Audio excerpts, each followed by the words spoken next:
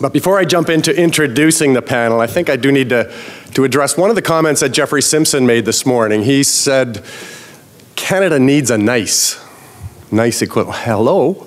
That's what CADTH is. We are very similar to what NICE does, at least one of their key programs, which is health technology assessment. But it does bring up a good point. I went and asked him after his presentation what he meant by that. He says, I know what CADTH is, but he thinks CADTH needs to be stronger, more powerful, bigger, having more influence. So a very good point. I love that. Funders. The Canadian Agency for Drugs and Technologies in Health, it is quite a mouthful, and I would guess that many of you in this room have heard of us. Some might know what we do, but probably there are a few who have no idea who we are and what we do. And we're working hard on that.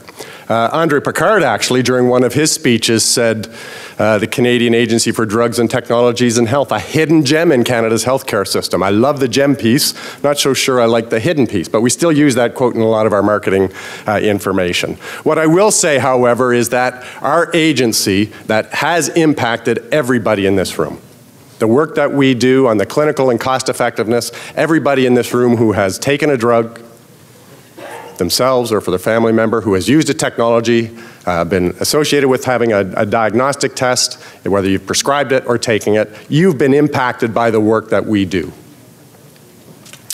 Les technologies de la santé ont permis de réaliser des progrès importants au niveau de notre capacité à prévenir, à diagnostiquer et à traiter les maladies et les blessures. But there are also major drivers of costs in our healthcare system. And we heard Minister Horn talk about sustainability and value and things such as that.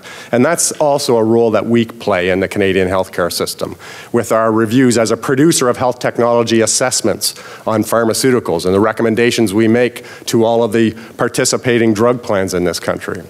Our rapid responses, rapid reviews of evidence for hospitals and health authorities and ministries across the country. We do between 300 and 400 of those reviews. We do environmental scanning and horizon scans. We look at the optimal use of technologies and provide guidance and recommendation. So we are a gem, I believe, commercial over. So back to the panel. So in this panel, we've got 3 speakers who are going to present case studies on how they've used evidence to support decisions about the introduction or the diffusion or the exit of technologies.